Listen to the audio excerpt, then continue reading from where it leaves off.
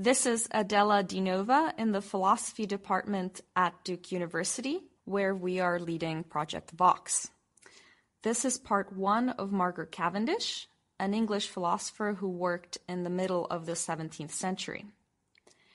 Cavendish was a very popular writer, famous in her day for her witty plays, poetry, letters, orations, fiction, and last but not least, her husband's biography, which was so popular that it was republished several times after her death.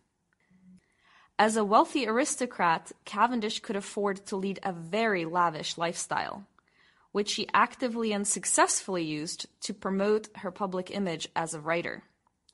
In fact, she became so notorious for her eccentric manners and her unashamed seeking of fame that she became known affectionately as the Mad Madge. As a result, scholars in her own time, and for many generations thereafter, saw her primarily as an entertaining literary writer, rather than as a serious philosopher. Cavendish, however, was also an astute natural philosopher in her own right.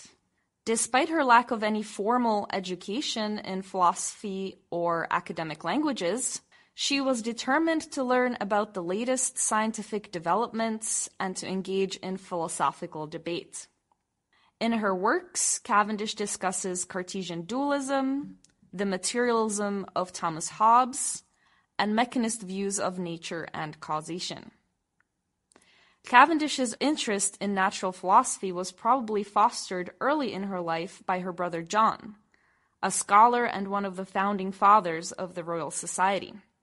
It blossomed, however, with the loving and unwavering support of her husband, William Cavendish, who later became the Duke of Newcastle and one of the richest men in England, also famous for his work on training horses. Margaret met William in France, where she accompanied the Queen Henrietta Maria into exile as lady-in-waiting.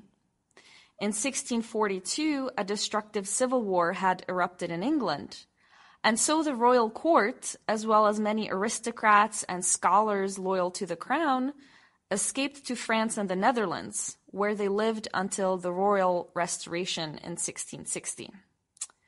Cavendish's marriage match proved to be intellectually as well as socially important for her.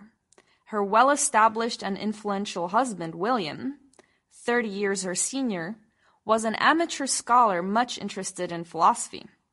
The famous philosopher Thomas Hobbes was, in fact, his personal tutor. William introduced Margaret to an intellectual circle of both French scholars and English scholars in exile, which soon became known as the Newcastle, or the Cavendish Circle. The circle included the who is who of philosophy of the day.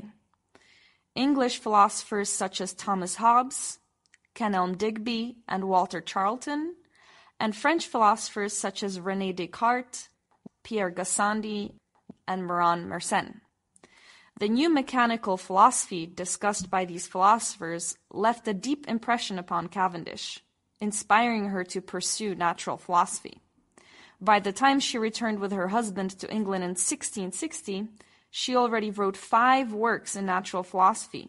In the next video, we will look at Cavendish's development as a natural philosopher in Restoration England in 1660s.